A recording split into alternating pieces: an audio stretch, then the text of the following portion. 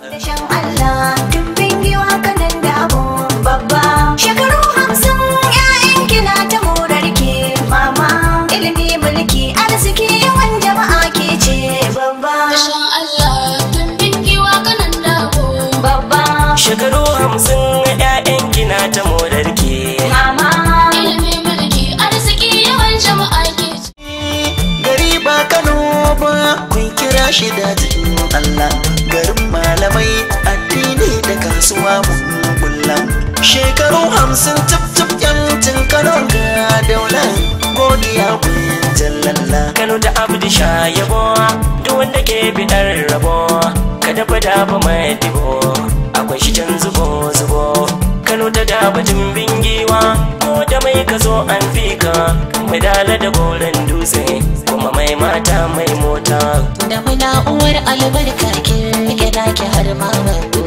ba gari ba dajin Allah mai baiwa mai ni'imomi da badaloli mai kofofi Kano ta da ba gari gasa ni da sarawa dan abun da ya kwafar mata da na isa babba ne gadan ka ya duba malan duka wuya Kano sha kallo sabuwar kofa a Kano ta jika sakali har gobe suna nan masu galka buga wambai da dawano tun bingewa kofar ruwa mai tarihi har da tawai ka gari na Kanawa ga adama kofar famfo tun zamani na yaƙi duba shekaru 50 yau cicif da samun jihar Kano gaba dai da shan Allah Kano uwa mai girma a fagen soyayyar manzon Allah walla da mu ake koyo A wannan dalili ne mai girma zababben gwamnan jihar Kano, Dr. Abdullahi Umar Ganduje Kadimul Islam OFR ya kirkiri kwamitin gudanar da wannan biki na cikar Kano shekaru 50 karkashin jagorancin mai girma mataimakin gwamna Professor Hafiz Abubakar. Wannan kwamiti ya kunshi muhimman mutane da dama 'yan asalin jihar Kano, kama daga 'yan kasuwa, 'yan siyasa, malaman addini, manyan 'yan boko, ma'aikatan gwamnati na da na yanzu, gami da masu sarautar gargajiya.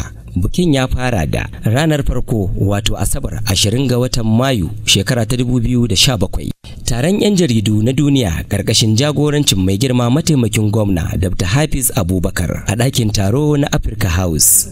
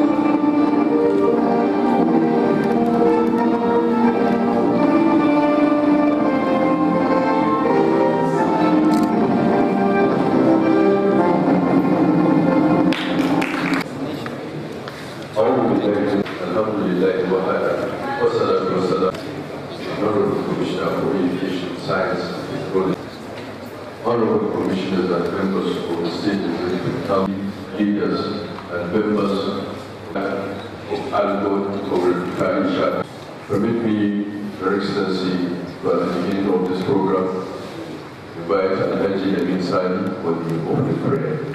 President Amin Sani, Honorable Chairman.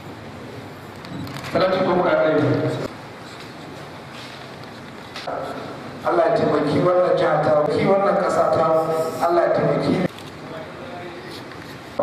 wannan bukukuwa da za a fara Allah ya sa Allahumma taqabbal lana innaka antal samiyul alim wa hada bika rabbil izzati amma yasifun wa salamun alal mursalin walhamdulillahi rabbil alamin. Bismillahirrahmanirrahim. Your Excellency, the Deputy Governor of Kano State, Professor Hafiz Abubakar, Your Excellency, the former Governor of Kano State, the former Minister, the members of Kano State Executive Council that are here with us, distinguished members of the organizing committee, the chairman of local government led by the chairman of Arewa, other senior government officials that are here with us, my respected members of the media, distinguished ladies and gentlemen. I would like, on behalf of His Excellency, the Deputy Governor of Kano State, and the entire members of the organizing committee, welcome you most sincerely to this very important forum and interaction with the media. As rightly pointed out by the MC, this program actually is to mark the 50th anniversary of Kano State. And the members of the organizing committee felt that it's easy for us to start this program by inviting my colleagues in the media so that His Excellency, the chairman of the committee, will read details of the program that has been outlined. Shekaru 50 Kano ta daba da karfin ki babba. Shekaru 50 Kano ta daba da karfin ki babba.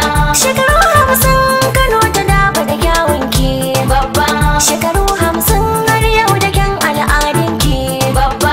Shekaru 50 har yau kina rike 'ya'yan ki babba. Ko da bako ya zo Kano bai so ya wucewa ba.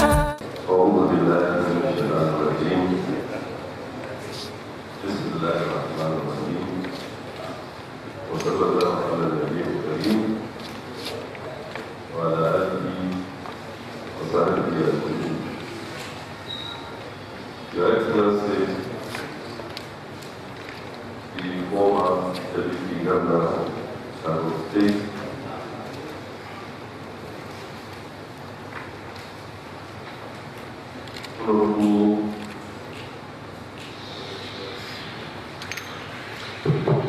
Honorable Commissioners and members of the State Executive Council here present, the former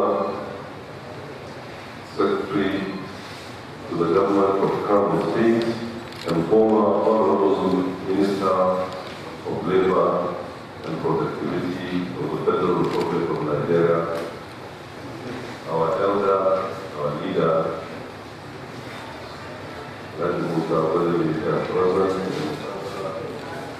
elders, and distinguished members of the high-powered committee on the 50th anniversary of Kano State, the chairman of our Kano State chapter, Foreign and other honorable chairmen here present, distinguished gentlemen of the media, and other distinguished invited guests, ladies and gentlemen. Assalamu alaikum wa rahmatullahi ta'ala wa barakatuh. Welcome to this very important occasion. This is the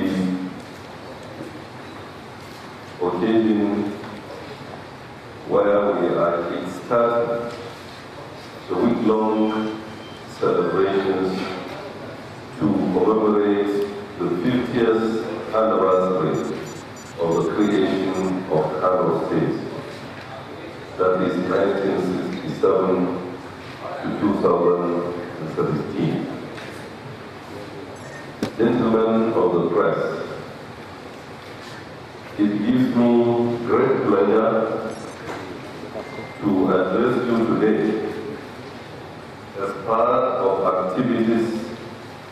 commemorate the 50th anniversary of our dear state.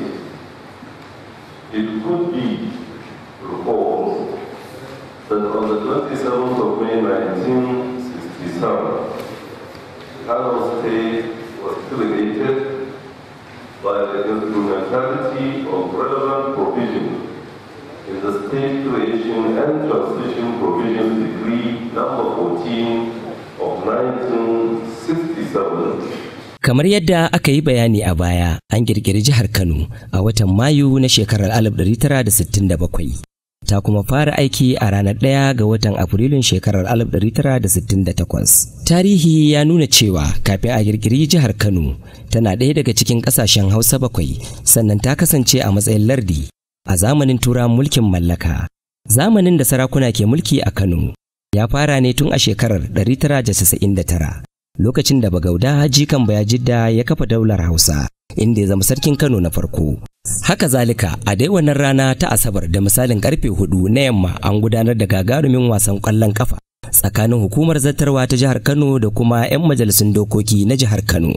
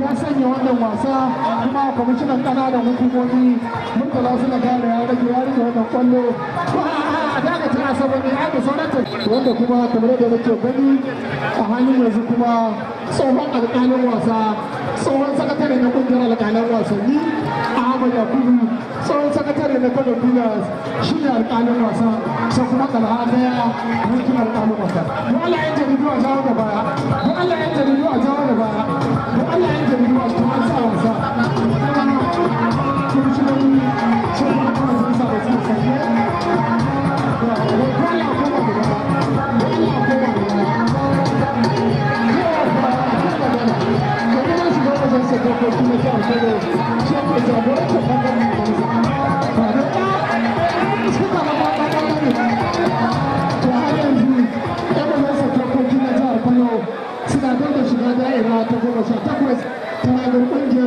wato kwamishinoni wanda mai gina wata kwana bada na tafiya ta sake ta hannun yanzu kamar da na muku da dukkan alamu ruwan zafi zai ba da gudunmawa a wannan rana musamman yadda masu girma kwamishinoni da kuma yan majalisar dokoki suke ba da gudunmawarsu don Allah ya uwa na an jami'u a taimaka don Allah idan kuma su ka ya ne gudunmawa amma ina mai tsayin gida sakataren gwamnatin jihar Kano mai gida shi ba da sauran yan majalisa jefa na wannan kwallo a rayuwa a hannun yanzu kamar da muke gani mataimakin gwamna kuma da hannun yanzu da musulun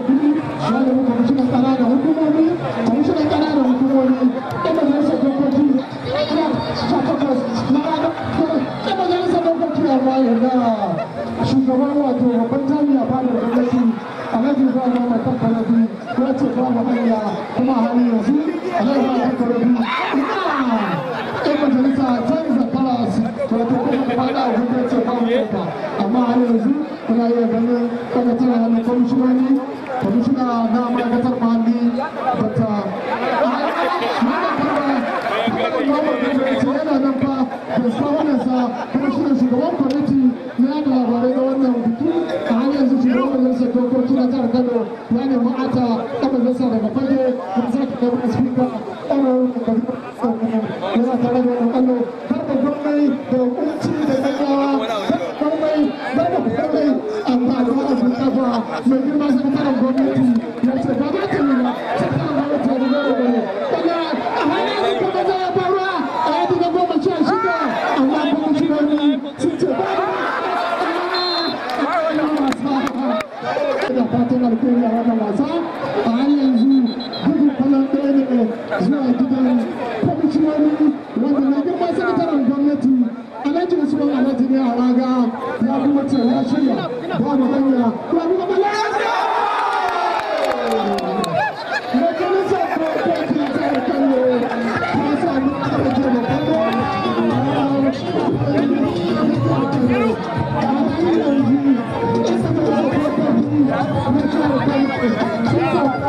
da kallo a ragar ƙungiyar ƙwallon gaba ta kwamishinoni wato na majalisar gudanarwa ta jihar Kano majalisar dokoki ina ganin ɗan majalisa daga albasu da su maila waɗanda suke taka leda da kuma ɗan majalisa shugaban kwamitin wasanni na majalisar dokoki ta jihar Kano da ƙaramar hukumar Kano alhaji Arewa shi ma yana cikin masu buga wannan ƙwallo kuma kamar yadda muke gani a yanzu a yanzu da kwamishina ya ce da alama zai yauna wasu daga sinela ya buga ƙwallo amma har yanzu an wasa daga ɓangaren kwamishinoni kwamishina amma hannun wasa ya cika kuɗai a ci gaba ya ba shi dama a har yanzu ɗan majalisar dokoki na jihar Kano su suke tare da ƙwallo kuma sun yi fawo na jihar Kano kawai na da zai buga wannan ƙwallo yana jiran yan uwansa kwamishinoni ya kuma buga wannan ƙwallo kamar yadda nake gani ya yi yan uwansa amma ɗan majalisar Kano da alamun sun aiwa a zauren majalisa a nan jirin jigar hanzar masu daga sinela shi ne yake tare da ƙwallo a nan jigar hanzar masu ya taɗa zuwa ya dina 18 na kwamishinoni amma da alama na baya a ɓangaren kwamishinoni ya ce ba da hanya ɗan majalisar dokoki don Allah jama'a kada shiga cikin filin nan kwamishinan ƙananan hukumomi murtala su da gara an turar da shi an yi turo an yi bakare don haka ina ganin zai buga wannan ƙwallo bugun falon ɗaya zuwa gidan majalisar dokoki amma ɗan majalisa ata na fage ya ce babu hanya lamba 10 tana nan yana sanar da yake buga wakilin bangare kuma ta same shi a hannu amma dai a yanzu al'amari yana tafiya ne ya bace canza ya wani da wasa a kawo agaji garba gwamnati da mutu da tsanya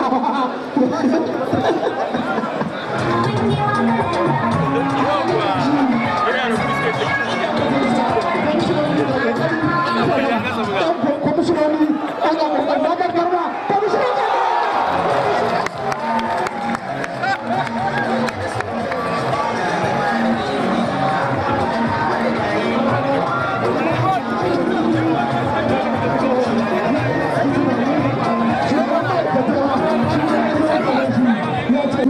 Tun a farkon kafuwarta, Kano take a matsayin cibiyar kasuwanci da masana'antu da harkokin siyasa, wanda hakan ya ja hankalin baki zuwa Kano saboda halaye na saukin kai da tarar baki. Kano ta cika shekaru 50 da kirkira a ranar Asabar 27 ga watan Mayu na shekarar 2017. A rana ta biyu wato Lahadi 21 ga watan Mayu 2017 an gudanar da taro na tattaunawa da muhimman mutane.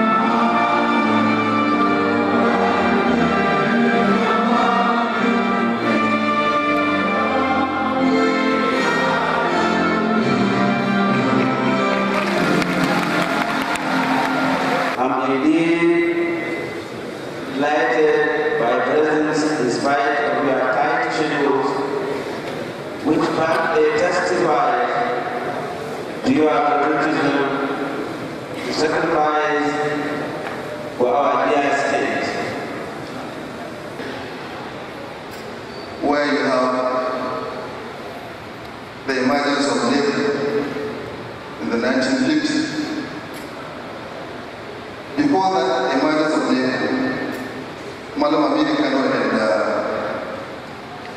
Kano and Danmasanin and people like in their own their colleagues. Yes, they played politics, but at the same time they ran some political education classes in their houses. One Kano in Sadau quarters, and later on in Mumbai house. And Izuwa and Co at xAminu, when they were teaching literacy classes, they were also managing that those political education.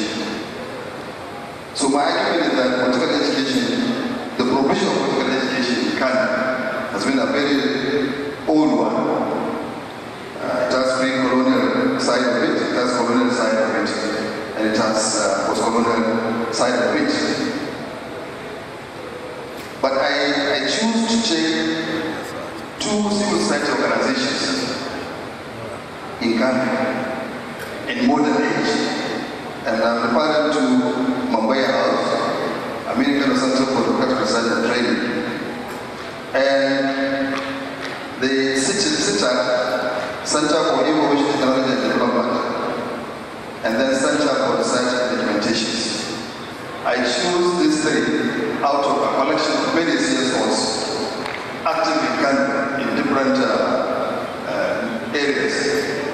But I choose this one because of their consistency and because they remain focused in the provision of political education in Kano State.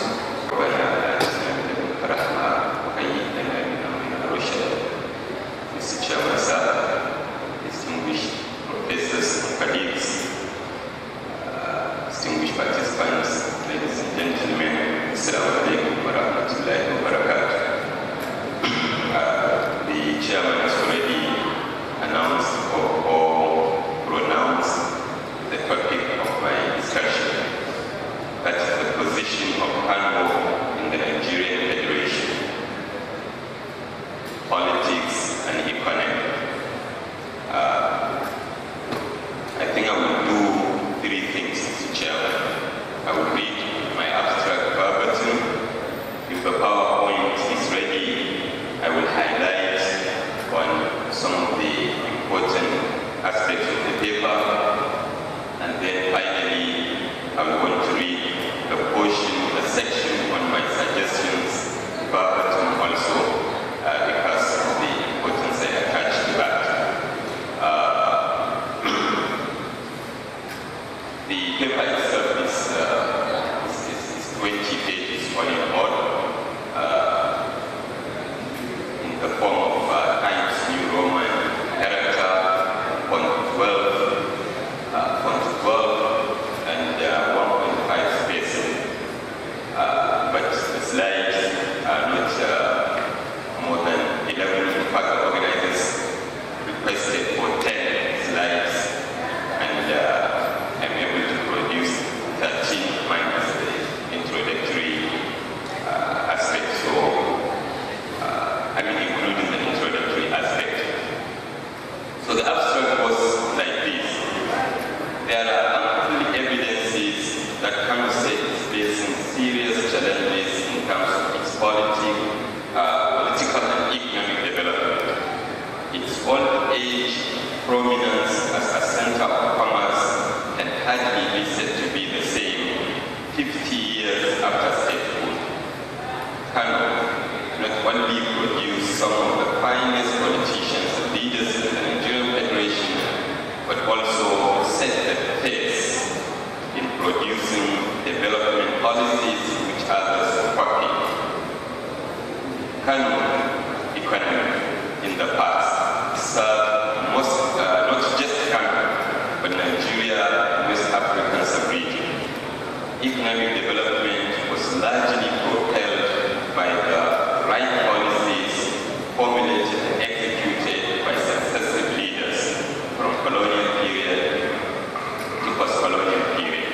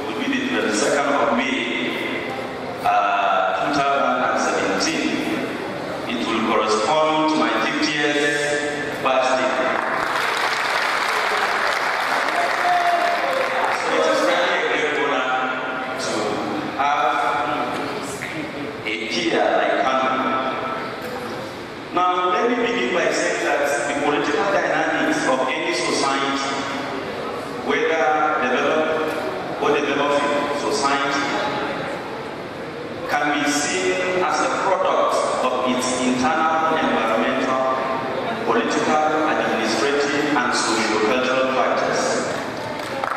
This is to say that you cannot talk about governance without looking at what the government of a particular society does. The government seeks to provide a solution to these challenges. It has increased the yields and income of farmers. It has scaled 125-fold over the past 5 years, and it provides a model that can be replicated by other private investors. The competitive farming proposition dramatically increased net incomes to 3.5 times the national average by impacting all the key levers: yield, input costs, and energy prices. The Kwankwaso enhances the human capital of its members by a farm university program that provides access to critical knowledge.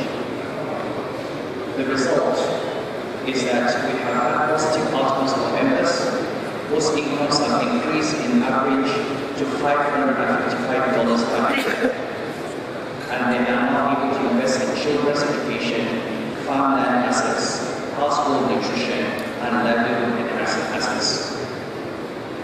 Energy is one of our greatest challenges, as noted earlier.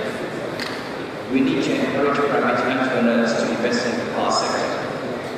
On our part, we're involved with the Black Friday Group, and I'm chairman of that group, and we are in the process of setting up a 100 megawatt solar plant in Kano. Let me, at this point, thank His Excellency Governor Ganduje for providing support for the takeoff of the Black Friday project.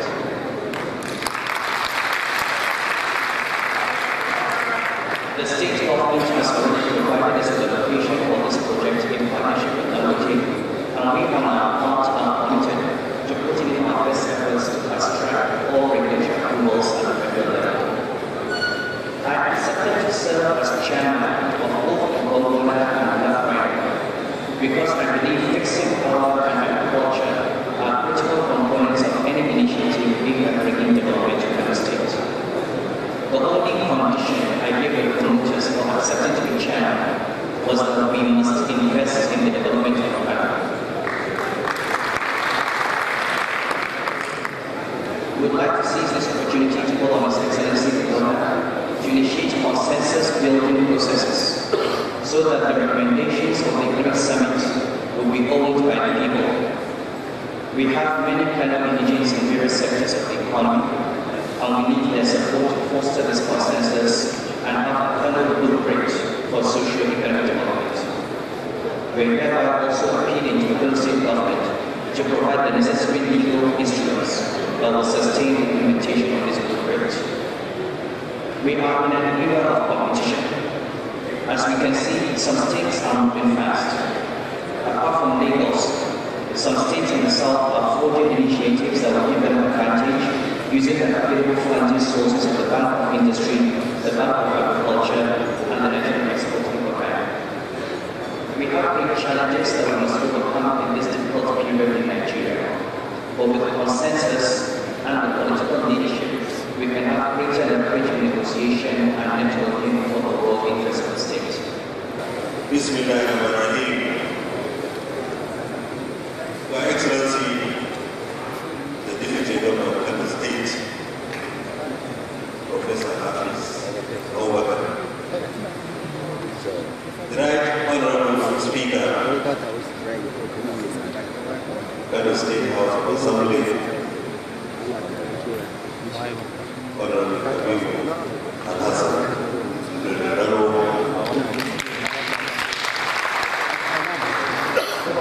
Your Royal Highness,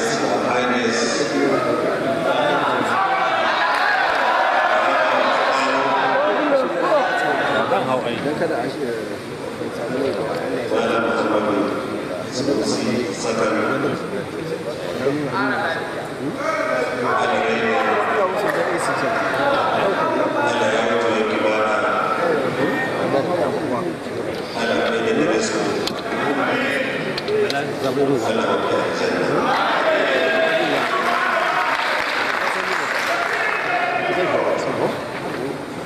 the chairman of the organizing committee,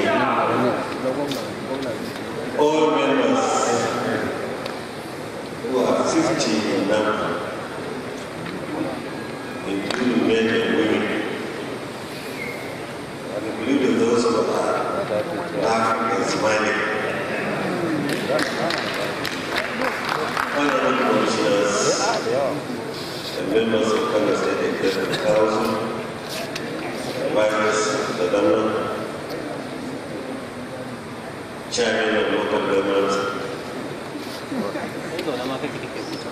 ex-ambassadors, in fact, all invited guests, ladies and gentlemen, Assalamu alaikum wa rahmatullahi wa barakatuh. It is with great pleasure and deep sense of gratitude to Almighty Allah that I welcome this August gathering with this occasion purposely organized to commemorate the creation of this state among the 12 states on 27th May 1967 by the then federal military government from the fund regional government, which had either served as administrative units. There is no doubt that at 50 we have come a long way, and indeed it is a rare opportunity in our individual and collective lives to witness such a historic event. We must therefore be grateful to the Almighty Allah for affording us this momentous occasion. Kano today is one of Nigeria's major states with a long and rich literary tradition, reflecting both its diversity and its significance as a cultural and commercial center, which gives its people a unique identity. It's pertinent to recognize that we have arrived at this level of our present development through the immense sacrifice, commitment, and dedication of various individuals who, on one hand, identified the needs of the people at their respective periods, while on the other hand, are entrepreneurs driven by the attainment of economic prosperity since the creation of the state. This is my hope.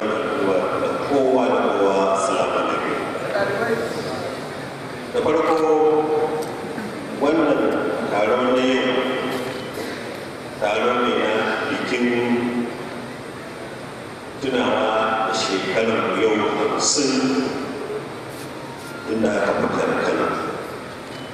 Shekara 50 ba ƙaramin lokaci ne da ɗan adam ba. Shekara 50 abubuwa da yawa sun shiga. Jihar Kano ko da yake dama can kafin ta zama jiha, ko da yake dama can kafin haife ta, a gaskiya jihar Kano dama an haife ta da gemunta. Domin a lokacin da aka zama jiha, idan an auna matsayin Kano da sauran garuruwa ko kuma da sauran zai iya cewa rukuni na mulki na ƙasa, za a san cewa jihar Kano ko kuma province ɗin Kano, gundumar mulki ta Kano tana ɗaya daga cikin manyan gundumomi ko kuma ita ce ma a gaba.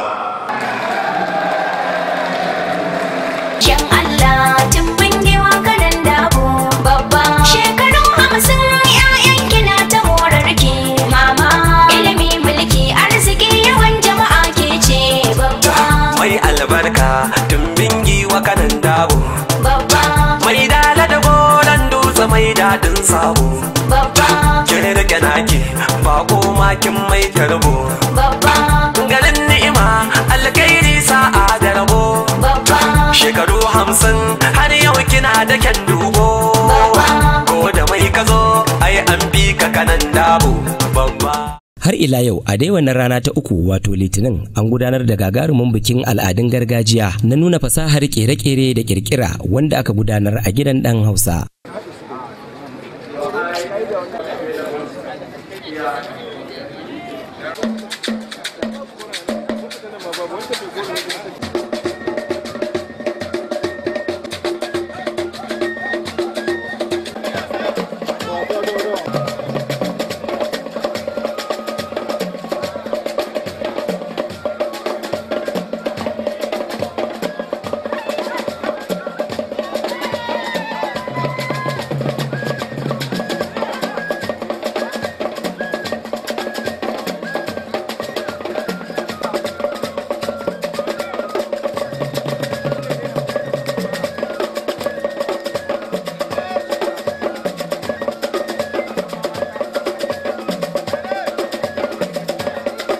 Excellency, the former Deputy Governor of Kano State, Abdullahi Tijani Mohammed Gorzo, representative of His Royal Highness, the Emir of Kano, ably represented by Yarima Kano, the Honorable Senior Assistant to the President in Assembly Matters, Honorable Rahama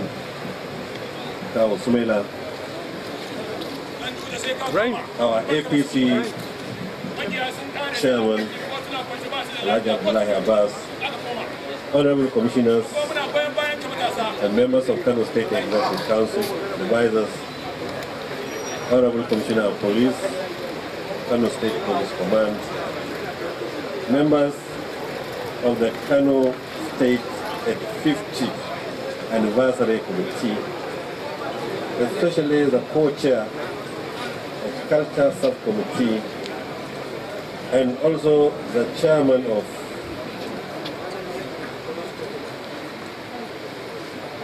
Tofa Enterprises and Dang Adalam Kano,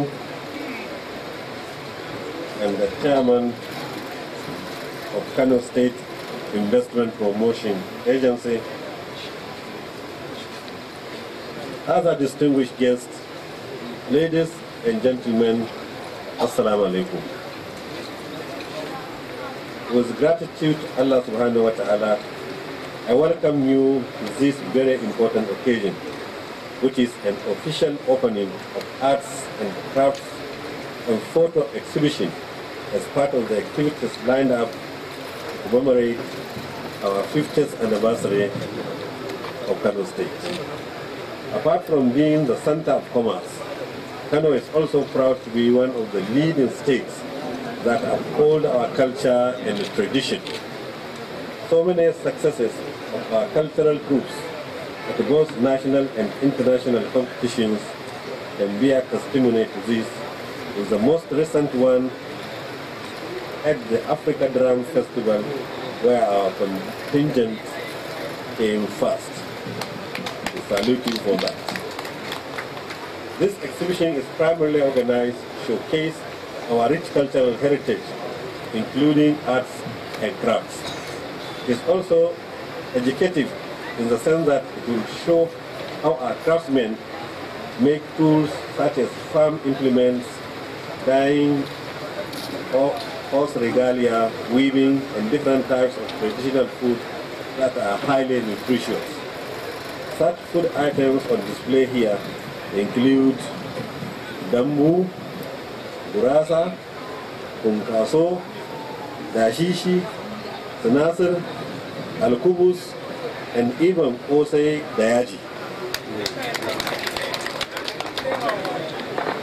You know, a Fulani man is always looking for osai and dayaji. There are also on display seasonal medicinal foods like zogale, rama, and the yakwa. The traditional snacks items like dubulang, greba, algragis, alkaki, dakwa, among others, are items given out as a mark of generosity and friendship are also exhibited here. In addition, on display is our leather, which was traded in North Africa, Europe, etc., and mistakenly regarded by Europeans to have originated from Morocco, whereas it is Kano leather. Also put on exhibition are the pictures of past and current leaders, both military and elected ones, together with their cabinet members, and a brief of their modest contributions to the development of our dear state. I want to use this medium to assure all present here that the state government will continue to work with stakeholders in this sector so as to tap the inaccessible economic resources that can be found in the culture and the tradition industry. I therefore express my appreciation to members of the organizing committee and stakeholders for organizing such an exhibition, which I am sure will boost the economic standard of our people and maintain our tradition and cultural heritage. Kowa barka da zuwa wannan muhimmin taro wanda an shirya shi ne ɗaya daga cikin abubuwan da aka shirya domin mu yi bikin cikar shekara 50 ta jihar Kano. Wannan shiri da aka yi wanda yake zai nuna al'adunmu na gargajiya, zai nuna kayayyakinmu na gargajiya, zai nuna ma irin hikimarmu ta wajen kere-kere, kuma yana nuna irin abinci da muke da shi mai daɗi wanda yake ba a wajen wasu muka kwaikwaya ba, abinda al'adarmu ne muka ƙirƙiro shi domin mu tabbata cewa an ci gaba da rike irin wannan gargajiya wacce muka gada domin ci gaban al'ummarmu. Mu da manyan bakinmu a godiya ta musamman da halartar wannan taro da aka yi. Muna fatan Allah mai da kowa gidansa lafiya. Mai girma gwamna muna godiya kwarai saboda irin taimakon da ake ba wannan hukuma tarihi da inganta al'adu ta jihar Kano, kuma mun tabbata kuma muna ba da cikakken alkawarin cewa za mu ci gaba da kare kambi da kuma suna na gwamnati na jihar Kano ga baki ɗaya. Duk inda muka samu kanmu za mu zama masu da'a masu kuma nemo wa Kano suna. Mun gode muka da Allah mai da kowa gida lafiya. Kano tsohon gari ne mai daɗaɗɗen tarihi mai ɗauke da ɗimbin albarka, ba wanda ya san lokacin da aka kafa shi, sai dai hasashen masana ya tabbatar da cewa a ƙarshen ƙarni na 19 an samu masarauta cikakkiya a wurin da ake kira Kano, don haka ake da hasashen wannan gari na Kano ya kai shekaru 1000 da kafuwa. A rana ta 6 wato Alhamis 25 ga watan Mayu shekara ta 2017 mai girma gwamnan jihar Kano Dr. Abdullahi Umar Ganduje Kadimul Islam shi da bakinsa gwamnoni biyu da suka zo daga jamhuriyar Nijar da mai martaba sarkin Kano Malam Muhammadu Sunusi na biyu sun duba aikin shataletalen da ke nuna cikar jihar Kano shekaru 50 wanda ke tsakanin gidan gwamnati da kan titin Lodge Road.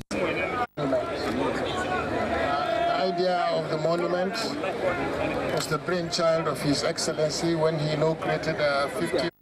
Now, we were split into subcommittees, and our subcommittee was given the responsibility to design limited design competition, and so that we could source ideas from young talents. That we did, and we had 9 submissions, all of which were in line with the transparency policy of the government. All the submissions were anonymous. We didn't know who they were because they all recorded numbers, not names. And Its long tradition of art and culture. Its long tradition of arts and culture, which despite glaring modernization has maintained its deep-rooted heritage. Visitors time without number remember with nostalgia the colorful Daba, the traditional architecture, designs of its inner city buildings with intricate relief murals of designs passed on from generation to generation. These patterns are embedded in all aspects of our daily lives as they manifest in our Babban rigas, our askar bius, our caps. We wear in fabric patterns where our calabash, pottery, metalwork, famous leather. too many to be mentioned. Members of the press, ladies and gentlemen, especially the lady who won the competition for the design of this monument.